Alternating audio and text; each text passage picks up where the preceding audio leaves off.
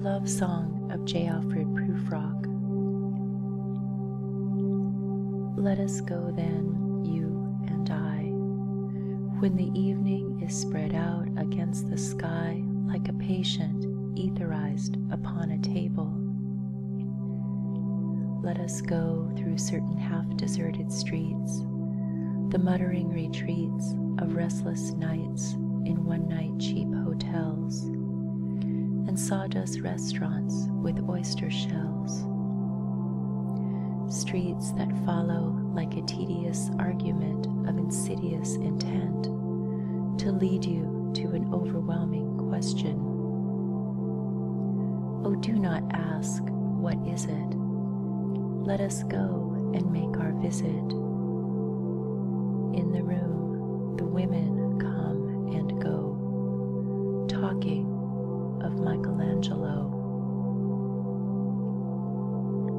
The yellow fog that rubs its back upon the window panes, the yellow smoke that rubs its muzzle on the window panes, licked its tongue into the corners of the evening, lingered upon the pools that stand in drains, let fall upon its back the soot that falls from chimneys, slipped by the terrace, made a sudden leap, and seeing that it was a soft October night, curled once about the house and fell asleep.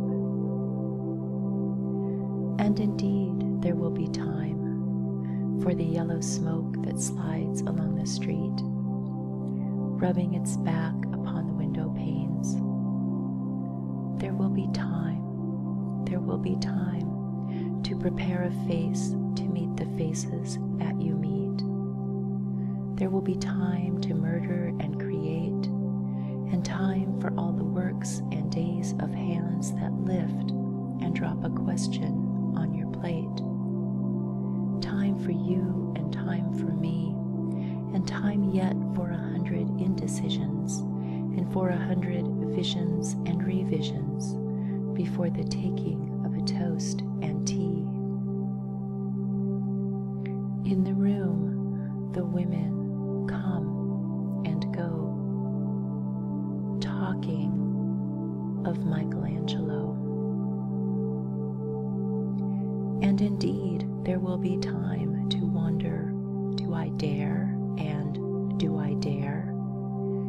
Time to turn back and descend the stair with a bald spot in the middle of my hair.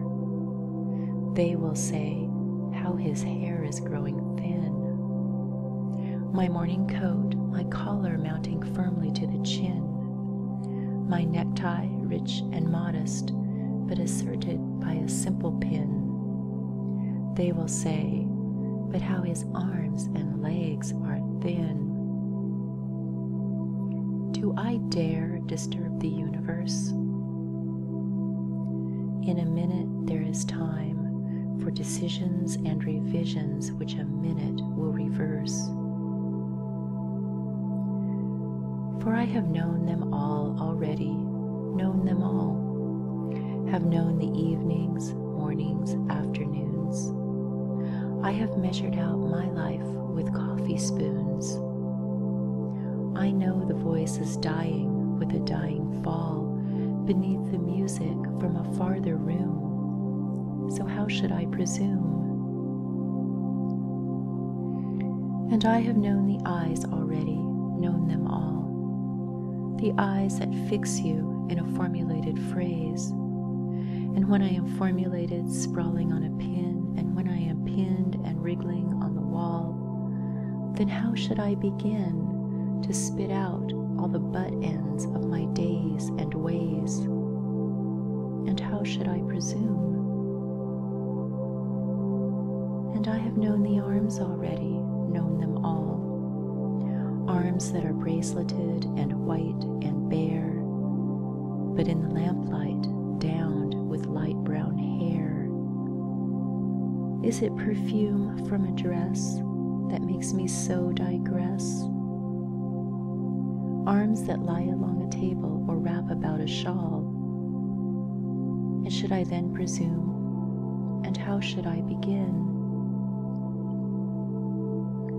Shall I say I have gone at dusk through narrow streets and watched the smoke that rises from the pipes of lonely men in shirt sleeves leaning out of windows? I should have been a pair of ragged claws scuttling across the floors of silent seas. And the afternoon, the evening sleeps so peacefully, smoothed by long fingers, asleep, tired, or it malingers stretched on the floor, here beside you and me. Should I, after tea and cakes and ices, have the strength to force the moment to its crisis? But though I have wept and fasted, wept and prayed, though I have seen my head, grown slightly bald, brought in upon a platter, I am no prophet, and here's no great matter. I have seen the moment of my greatness flicker, and I have seen the eternal footman hold my coat and snicker, and in short, I was afraid.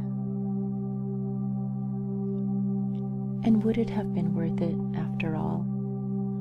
After the cups, the marmalade, the tea, among the porcelain, among some talk of you and me, would it have been worthwhile to have bitten off the matter with a smile, to have squeezed the universe into a ball, to roll it towards some overwhelming question, to say, I am Lazarus, come from the dead, come back to tell you all, I shall tell you all. If one, settling a pillow by her head, should say, that is not what I meant at all, that is not it at all. And would it have been worth it after all? Would it have been worthwhile? After the sunsets and the dooryards and the sprinkled streets, after the novels, after the teacups, after the skirts that trail along the floor, and this, and so much more.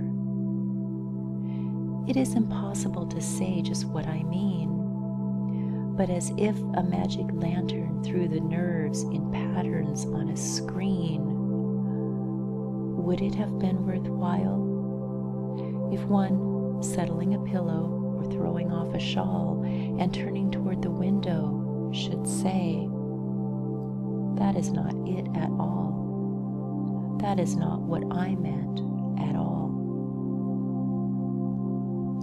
No, I am not Prince Hamlet, nor was meant to be. Am an attendant lord, one that will do to swell a progress, start a scene or two, advise the prince, no doubt an easy tool, deferential, glad to be of use, politic, cautious, and meticulous, full of high sentence, but a bit obtuse, at times indeed almost ridiculous, almost at times the fool.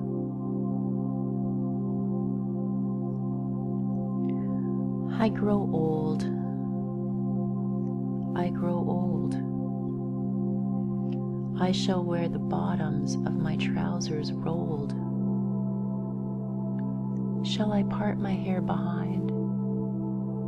Do I dare to eat a peach?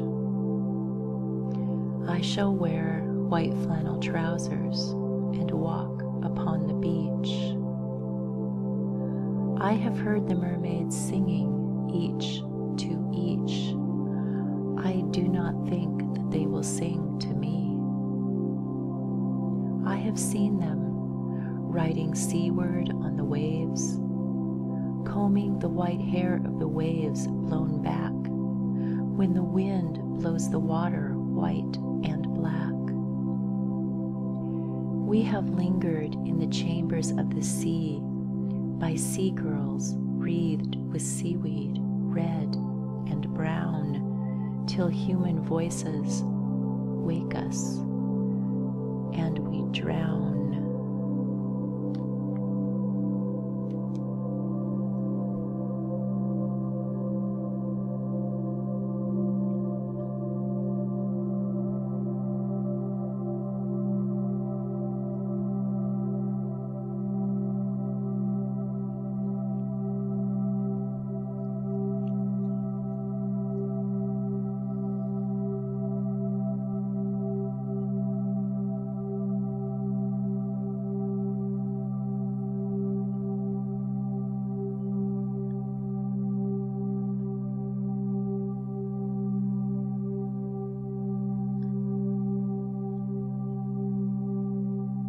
Ash Wednesday. Because I do not hope to turn again, because I do not hope, because I do not hope to turn, desiring this man's gift and that man's scope, I no longer strive towards such things. Why should the aged eagle stretch its wings? Why should I mourn the vanished power of the usual rain? Because I do not hope to know again the infirm glory of the positive hour. Because I do not think, because I know I shall not know the one veritable transitory power. Because I cannot drink there where trees flower and springs flow, for there is nothing again. Because I know that time is always time, and place is always and only place, and what is actual only for one time, and only for one place. I rejoice that things are as they are, and I renounce the blessed face and renounce the voice, because I cannot hope to turn again. Consequently, I rejoice, having to construct something upon which to rejoice. And pray to God to have mercy upon us, and pray that I may forget these matters that with myself I too much discuss, too much explain. Because I do not hope to turn again, let these words answer for what is done, not to be done again. May the judgment not be too heavy upon us. Because these wings are no longer wings to fly, but merely vans to beat the air which is now thoroughly small and dry, smaller and drier than the will. Teach us to care and not to care. Teach us to sit still. Pray for us sinners now and at the hour of our death. Pray for us now and at the hour of our death. Lady, 3 white leopards sat under a juniper tree in the cool of the day, having fed to satiety on my legs, my heart, my liver, and that which had been contained in the hollow round of my skull. And God said, "Shall these bones live? Shall these bones live?" And that which had been contained in the bones, which were already dry, said, chirping, "Because of the goodness of this lady, and because of her loveliness, and because she honors the Virgin in meditation, we shine with brightness. And I, who am here dissembled, proffer my deeds to oblivion, and my love to the posterity of the desert and the fruit of the gourd. It is this which recovers my guts, the strings of my eyes, and the indigestible portions which the leopards reject. The lady is withdrawn in a white gown to contemplation in a white gown. Let the whiteness of bones atone to forgetfulness. There is no life in them. As I am forgotten and would be forgotten, so I would forget, thus devoted, concentrated in purpose. And God said, prophesy to the wind only, for only the wind will listen. And the bones sang chirping with the burden of the grasshopper, saying, Lady of silences, calm and distressed, torn and most whole, rose of memory, rose of forgetfulness, exhausted and life-giving, worried, reposeful, the single rose is now the garden, where all loves end, terminate torment of love unsatisfied, the greater torment of love satisfied, end of the endless journey to no end, conclusion of all that is inconclusible, speech without word, and word of no speech. Grace to the mother for the garden where all love ends.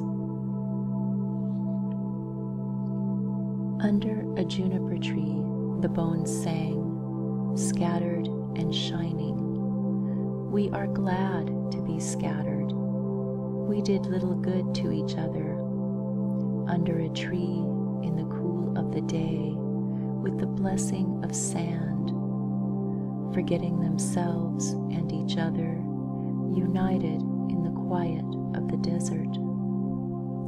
This is the land which ye shall divide by lot, and neither division nor unity matters. This is the land. We have our inheritance. At the first turning of the second stair, I turned and saw below the same shape twisted on the banister, under the vapor in the fetid air, struggling with the devil of the stairs, who wears the deceitful face of hope and of despair. At the second turning of the second stair, I left them twisting, turning below. There were no more faces, and the stair was dark, damp, jagged, like an old man's mouth driveling beyond repair, or the toothed gullet of an aged shark. At the first turning of the third stair was a slotted window, bellied like the fig's fruit, and beyond the hawthorn blossom and a pasture scene, the broad-backed figure dressed in blue and green enchanted the Maytime with an antique flute.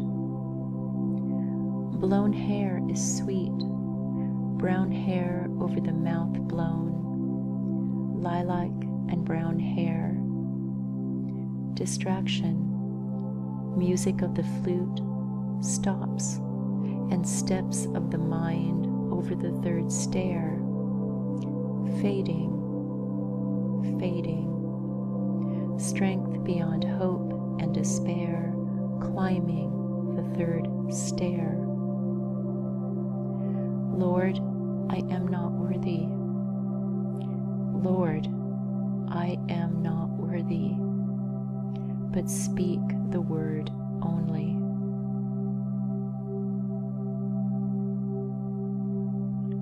Who walked between the violet and the violet, who walked between the various ranks of varied green, going in white and blue, in Mary's color, talking of trivial thing, in ignorance and knowledge of eternal dolor.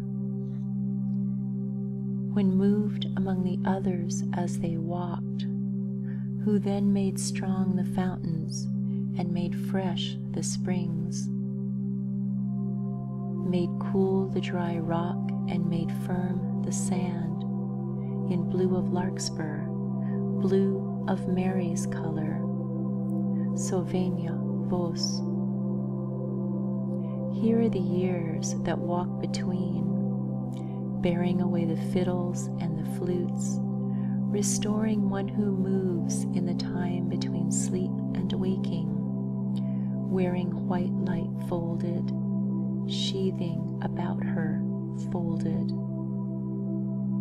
The new years walk, restoring through a bright cloud of tears, the years restoring with a new verse the ancient rhyme.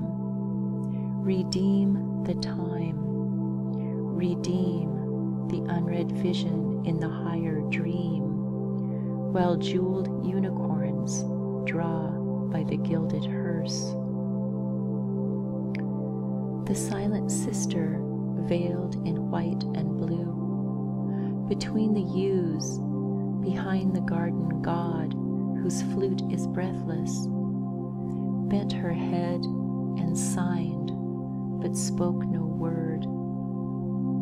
But the fountain sprang up, and the bird sang down, redeem the time, redeem the dream, the token of the word unheard, unspoken, till the wind shake 1,000 whispers from the yew, and after this, our exile.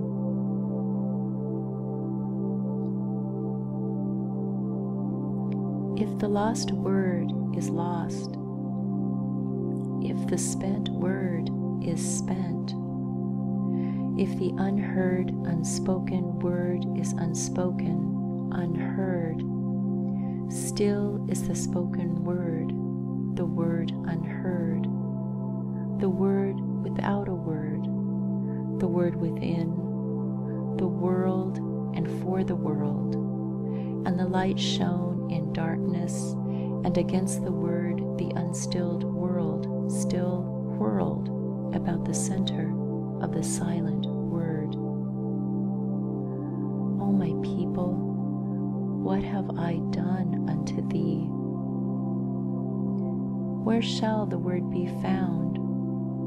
Where will the word resound? Not here. There is not enough silence.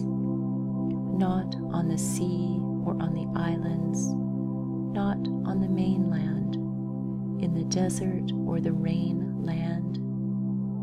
For those who walk in darkness, both in the daytime and in the nighttime, the right time and the right place are not here.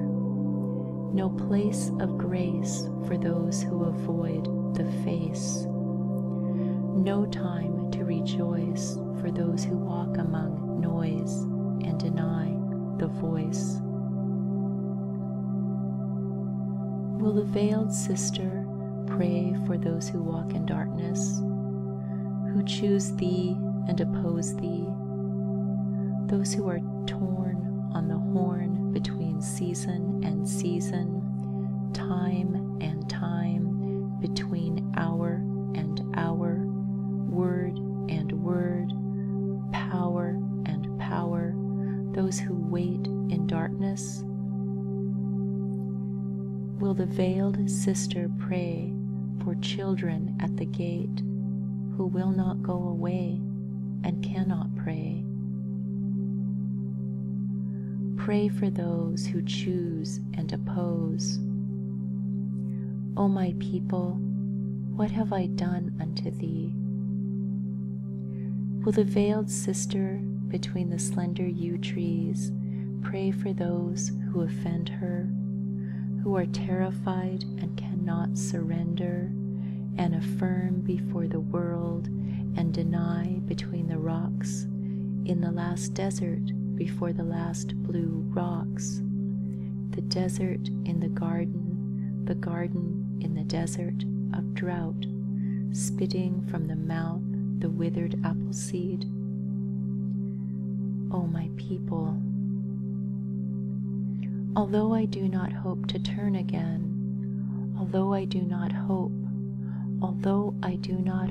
to turn, wavering between the profit and the loss, in this brief transit where the dreams cross, the dream-crossed twilight between birth and dying.